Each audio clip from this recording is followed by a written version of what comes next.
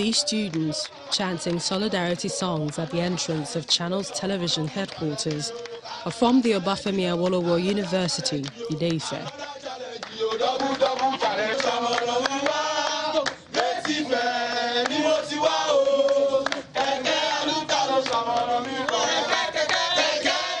Following the latest announcement by ASU to extend its ongoing strike, they are calling on the federal government to urgently address the incessant closure of schools.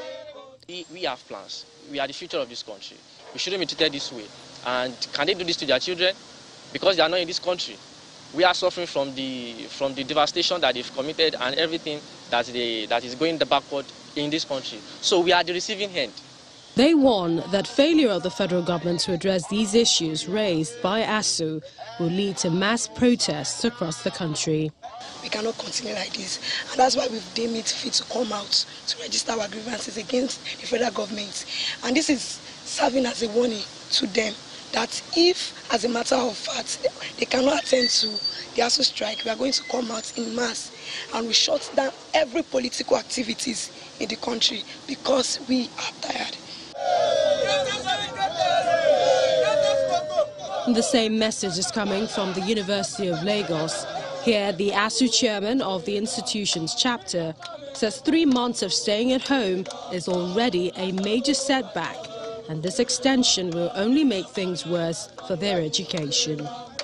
I really feel sad because these issues have remained the same in the last 13 years. In Edo State, students are also protesting against the ongoing ASU strike, barricading a section of the road near Benin Airport.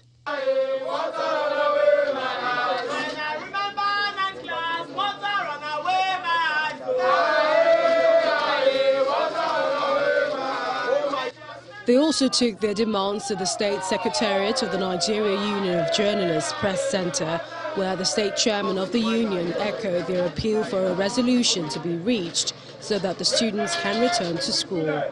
We have the opinion very strongly that the federal government of Nigeria and the academic staff union of universities in Nigeria should immediately return back to the negotiation table. Yes. And resolve the impasse. We want our young ones to return to the classroom. Yes. The students maintain that no education means no election, a threat they expect the federal government to take as seriously as the situation, they say, has become unbearable.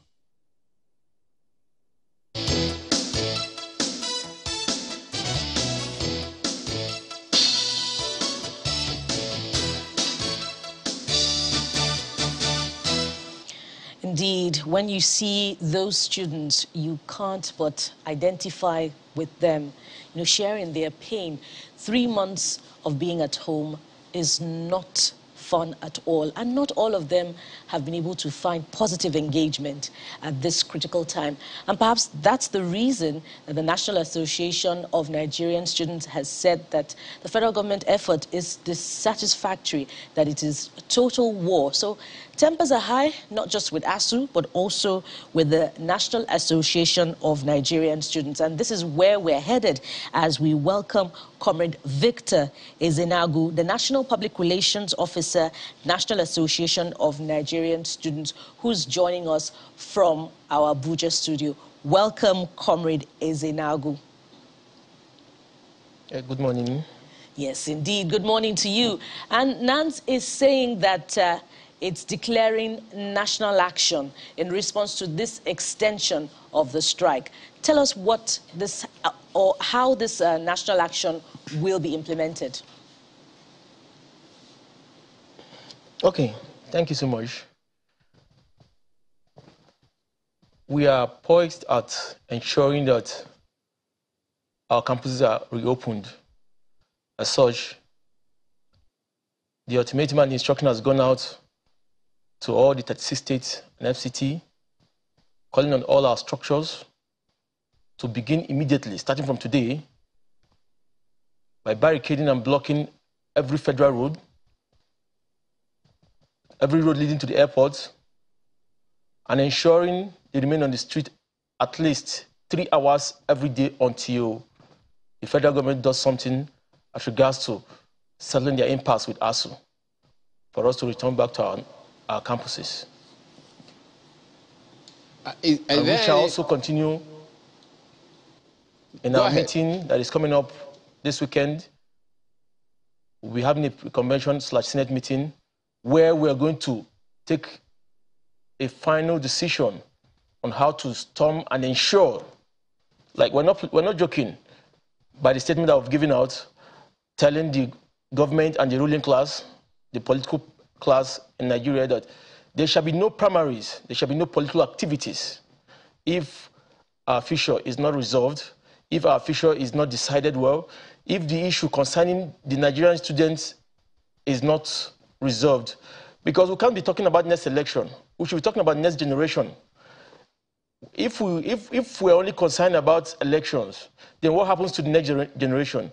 Education is the only thing that can ensure and ascertain the next generation or existence of Nigeria and making Nigeria a better place.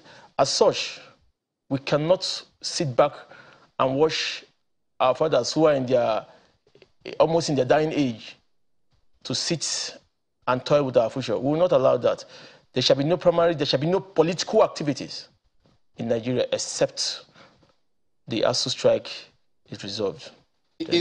Are you concerned, comrade, is your association, the executive, the leadership of NANS, concerned about the possibility of this issue being, should I use the word hijacked? Because, I mean, historically, when students raise their voices against an issue, expressing their displeasure, over the years, it usually doesn't end the way even the students themselves want it to end. So is there a way of protecting this campaign to ensure that it doesn't get out of hand? Has NANS in any way informed or involved the police or any security apparatus to ensure protection of lives and property? We will always write officially to the security agencies to inform them about our mass action. Either we write officially or we'll do a broadcast the way we're doing now to inform them that we're going for a mass action. Moreover, I think if our country, our government is concerned about the mass action not being hijacked, I think what they should do is to be responsive by living up to the expectation. We've been very calm all this while. We obeyed our 3C mantra: consultation, consolidation, before confrontation. And even in the confrontation, we've been very peaceful. Our last mass action was peaceful, well coordinated, because we are leadership. The current leadership of NANS, ably led by Comrade Sunday Adedayo Ashefo, the NANS president, and the Senate president, Comrade Shuksa Okafor. We've been able to manage both the executive and the Senate arm very well in ensuring peace in all we do.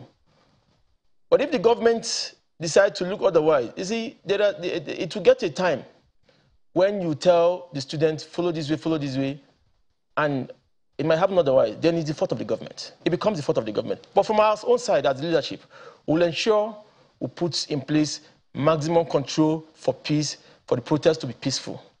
Thank you.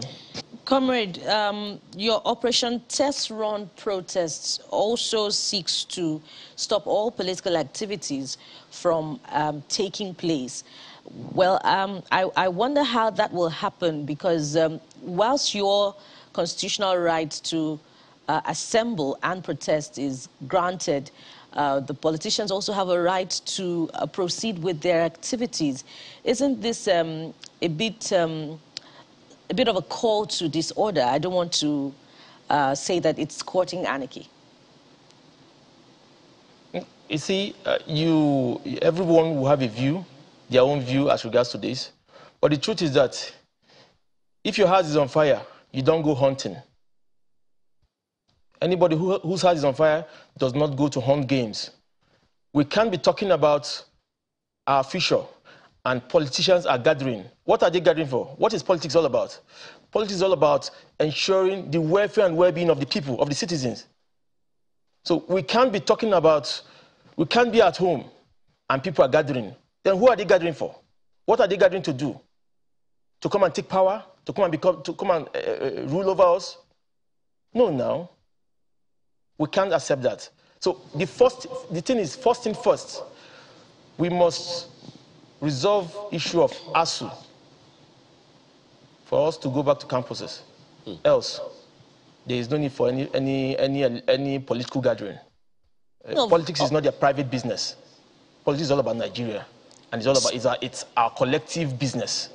So we cannot allow that to stand. Thank you. Speaking of resolution, do you think that the approach of ASU to doing things should also change? What do you think ASU should do differently? I see, I am not to talk for ASU. I cannot be talking about what ASU should do. All I can say from our leadership is that, what we can say is that both federal government and ASU, the striking union, should understand that when it comes to negotiation, there is need for both parties to shift ground for there to be a positive resolution. So that is what we're asking both of them. But the federal government and ASU should shift their grounds so that there will be a way forward, a positive way forward as regards to their impasse. There are a couple of other bodies that may not have been significantly factored into this conversation, comrade. One of them is the management of the universities, and then the states, the state governments, where they have state universities. But let's begin with the university management.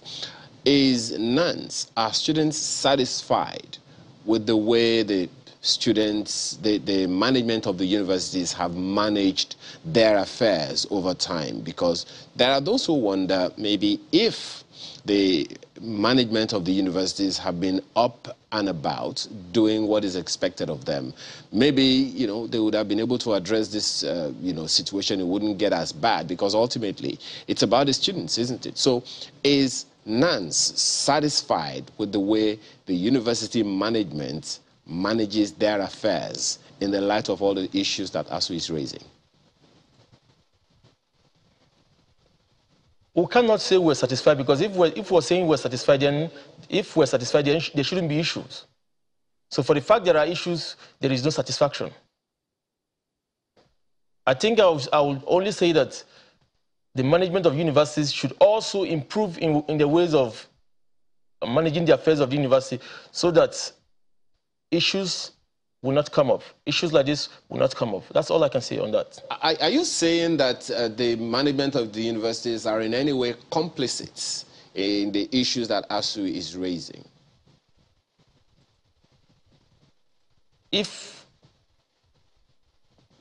Are you saying that if all parties are doing well, there won't be issues. Okay.